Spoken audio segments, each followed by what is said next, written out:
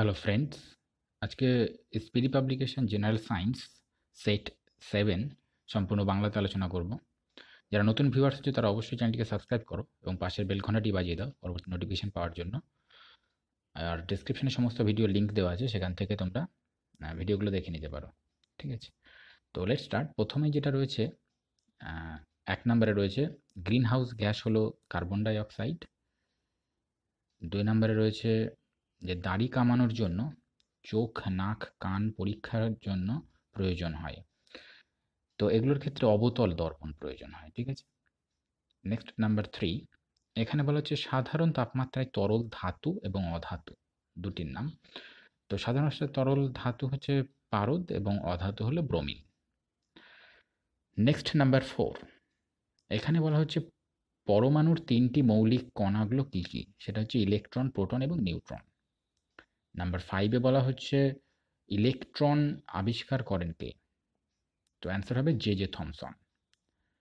Next number 6, proton আবিষ্কার করেন কে, তো প্রোটন আবিষ্কার করেছেন রাদারফোর্ড। তো এটা নিয়ে একটু অনেক সময় অনেকের কনফিউশন থাকে, কারণ গোল্ডস্টিনও করেছিলেন।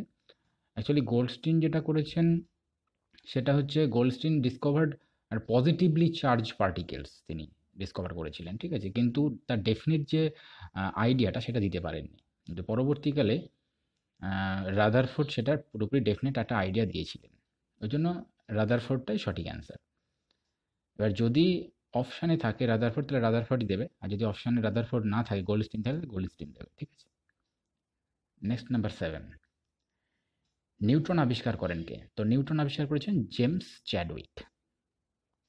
নেক্সট নাম্বার 8, প্রোটনের ভার ইলেকট্রনের ভারের থেকে কত গুণ, অ্যান্সার হবে 1840 গুণ, অর্থাৎ 1840 গুণ। নেক্সট নাম্বার 9, এখানে বলা হচ্ছে পরমাণুর কেন্দ্র বা নিউক্লিয়াস আবিষ্কার করেন কে, অ্যান্সার হবে রাদারফোর্ড। নেক্সট নাম্বার 10, এখানে বলা হচ্ছে পরমাণু নিউক্লিয়াসে থাকে প্রোটন এবং নিউট্রন। নেক্সট নাম্বার 11, কোন পরমাণুর নিউক্লিয়াসে অবস্থিত, কোনো পরমাণুর নিউক্লিয়াসে অবস্থিত মোট প্রোটন সংখ্যায় কি বলা হয়, ওই পরমাণুর পারমাণবিক সংখ্যা। ঠিক আছে, আর পরমাণুর ভর সংখ্যা হচ্ছে প্রোটন সংখ্যা প্লাস নিউট্রন সংখ্যা। ওকে, নেক্সট নাম্বার 12 রয়েছে, যেটা আধুনিক পর্যায় সারণীর জনক, তো অ্যান্সার হবে মেন্ডেলিভ। নেক্সট নাম্বার 13, পর্যায় সারণীর প্রথম মৌলিক পদার্থ কোনটি, অ্যান্সার হবে হাইড্রোজেন, যার পারমাণবিক সংখ্যা 1। সাধারণ হাইড্রোজেনের যে নিউক্লিয়াস, সেই নিউক্লিয়াসে কোনো নিউট্রন নেই, ফলে হাইড্রোজেনের ভর সংখ্যা এবং পারমাণবিক সংখ্যা একই। তো ভর সংখ্যা যেহেতু বলেছি প্রোটন সংখ্যা প্লাস নিউট্রন সংখ্যা, আর যেহেতু হাইড্রোজেন, সাধারণ হাইড্রোজেনের নিউক্লিয়াসে কোনো নিউট্রন নেই, সুতরাং প্রোটন সংখ্যা 1, সুতরাং ভর সংখ্যা 1। তো অনেক সময় এখান থেকে প্রশ্ন আসে হাইড্রোজেনের উপর থেকে। ঠিক আছে, নেক্সট নাম্বার 14, নন স্টিক বাসনপত্র তৈরি হয় টেফলন দিয়ে। নেক্সট নাম্বার 15, বাজিতে সবুজ রং হওয়ার কারণ হচ্ছে বেরিয়াম। নেক্সট নাম্বার 16, এখানে বলেছে আতশবাজিতে লাল রং হওয়ার কারণ কি, সেটা হচ্ছে স্ট্র্যাংশিয়ামের উপস্থিতির জন্য।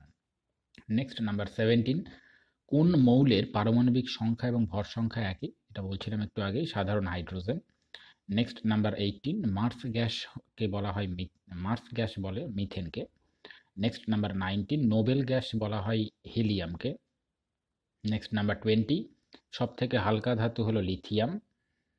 নেক্সট নাম্বার 21, এখানে বলা হচ্ছে সব থেকে ভারী ধাতুর নাম কি, সবথেকে ভারী ধাতু হচ্ছে অসমিয়াম। নেক্সট নাম্বার 22, এখানে সব থেকে কঠিন ধাতু হচ্ছে প্লাটিনাম। নেক্সট নাম্বার 23, সব থেকে কঠিন পদার্থ হলো হীরা।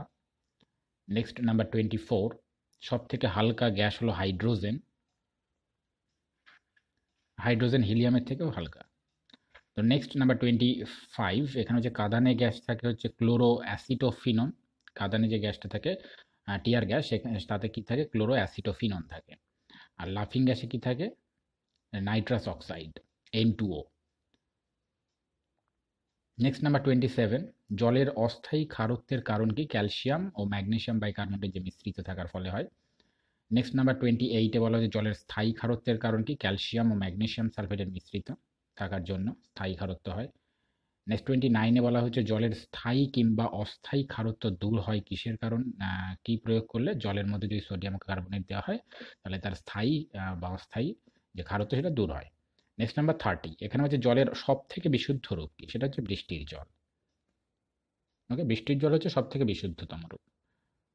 ওকে ফ্রেন্ডস, আজকে স্পিড পাবলিকেশনের সেট 7 নিয়ে আলোচনা করলাম। ওকে, থ্যাংক ইউ ফর ওয়াচিং।